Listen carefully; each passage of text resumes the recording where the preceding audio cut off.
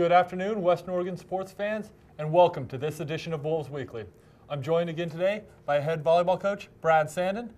Thank you, Brad, for joining me, and let's do the weekly routine and let's go over your matches from last week. I want to hear a little bit about the two matches you had last week on the road, which actually everybody talks about Alaska Anchorage and Alaska Fairbanks being the most daunting road trip of the year.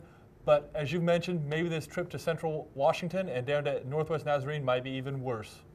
Yeah, thanks, Danny. We, as you said, we played Central Washington on Thursday night, and then Northwest Nazarene and Nampa, Idaho. And I think actually that road trip may be the most difficult road trip for our institution.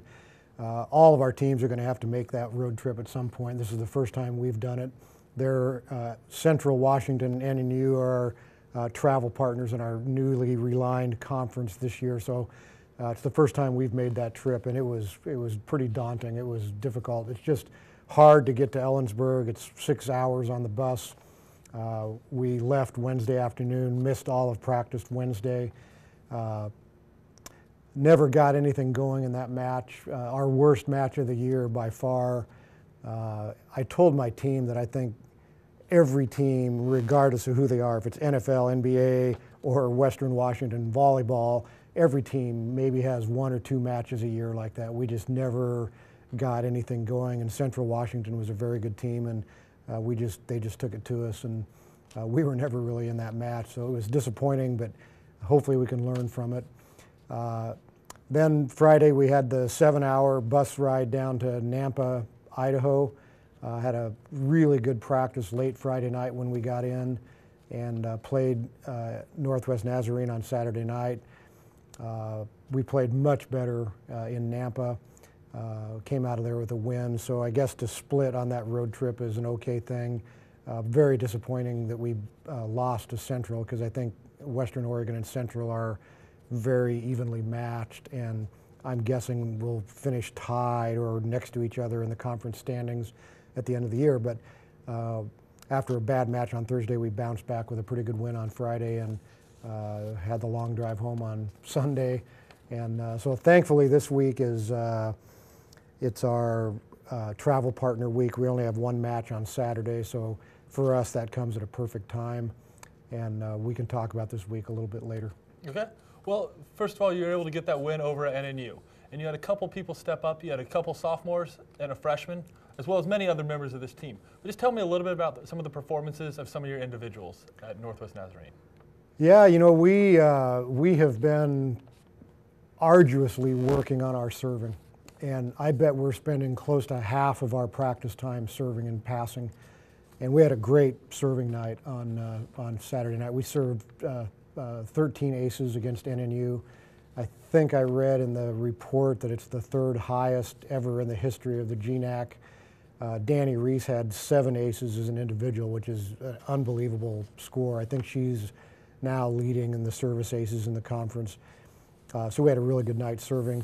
Danny Reese just continues to be our offensive leader. She was our kill leader, had another double-double. She's just a terrific volleyball player, and thank goodness we have her. It doesn't seem like her play fluctuates up and down that much. She's just pretty much going into every match. You know what we're going to get from Danny. We're going to get double-digit kills and double-digit digs and a bunch of service aces, so we're pretty happy with the way she's playing. Becky Bleese, as you mentioned, had another really good night. She was the 2nd highest attack efficiency hitter in that match, and had a couple big blocks for us. I love seeing Becky do good things, because she is, her celebration just makes me laugh. And it's so energizing, and when she does something good, there's just this immediate surge of energy in our team just from the way she celebrates. So it's pretty cool to see her doing well. And the 3rd, Samantha Ward, just continues to get better and better. She's starting to become more comfortable as an outside hitter. As I've talked before, we moved her. She was a middle hitter her whole volleyball career leading up to when she came to Western Oregon. So she's getting better and better and more comfortable on the outside, and we had a really good performance out of her as well. Well, after that one, as we said, you were able to get the win over at Northwest Nazarene, moved you to 5-3 on the season. put you in 4th place in the Great Northwest Athletic Conference. And just want to say that this is a very strong conference, and I just want you to tell us a little bit about that, both the teams at the top and just the strength of this overall league. Yeah, it is, especially the top 5 teams or so are so evenly matched. And every night, if we're not on our toes, we can get beat by anybody. As demonstrated, we squeaked a win out at Simon Fraser. Simon Fraser's near the bottom of our conference and almost beat us at home. We struggled on the road against Central. But, you know, SPU right now is the class of the conference. They're undefeated. They're ranked 12th this week. They have not been beat in the conference, obviously. Second is Western Washington. The only loss they have to this point is against Alaska Anchorage. They play SPU this week, so pretty interested to see how that goes. Both of those teams are ranked nationally. SPU, as I mentioned, is 12th. Western Washington is 19th. This week, Alaska Anchorage received votes again in the national poll, even though both Central and us are ahead of them in the conference standings. As you mentioned, we're 4th right now. I'm not sure how I think about that. The preseason poll had us 7th, I think, so we're certainly performing better than what the coaches anticipated, but I think we're better than 4th in this conference, and we're not going to be very happy finishing 4th. I think our standards are higher than that, but we're starting 4 freshmen. We're really young. It's a growing process, but I think we have a really good chance to finish 2nd or 3rd. We still get to play both SPU and Western Washington and Alaska Anchorage. So I like where we're at, and I just want to continue to get better and grow as a team. Well, you'll have that first opportunity to grow as a team once again. As you mentioned, during your travel partner week, you only have 1 match this week, and it'll be at home against St. Martin's on Saturday, October 9th. Tell us a little bit about the advantages of having not a bye week, but a travel partner week where you only have 1 match. Well, it's great for us. We have only 1 match, as you mentioned, on Saturday, so we have only 1 match to prepare for. None of our players have to miss school for travel or anything like that.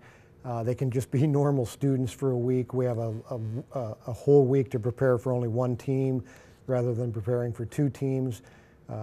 We gave them Monday off just to recover from the trip, which is nice to be able to do that. And this, as I mentioned, this week comes at a perfect time for us. We can just kind of rest a little bit and have some injuries heal. But I also want to get a solid week of practice in. I want to get better. Next week on Thursday night, we play Western Washington. They are our rivals. It's the big match of the year for us. I hope we get a big crowd out for that. Next Thursday night, New PE will be the place to be, so I hope we get a lot of people out for that match. And then Friday, actually next week we play Thursday and Friday, so we can help accommodate the Saturday battle in Seattle with the football team. So Thursday we play Western Washington, Friday on the 15th we play Simon Fraser at home. So we have 3 home matches in a row. Excited to be home, and it'd be great if we could win all 3 of these matches and keep us in the hunt. Well, as Coach Saindon mentioned, that gym has been rocking this year for Western Oregon volleyball. We hope to see you all out there for these coming 3 matches. There are still tickets available by calling the number you see right there on your screen. And just want to say, New PE is the place to be, and go Wolves.